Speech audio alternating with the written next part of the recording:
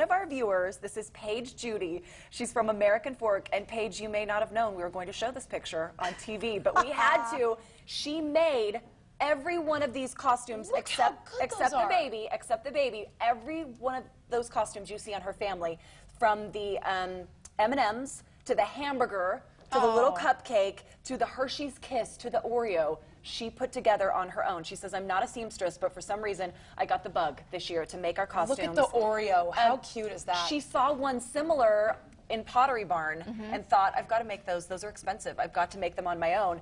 So she did it. So we're so impressed, Paige. We had to show your picture.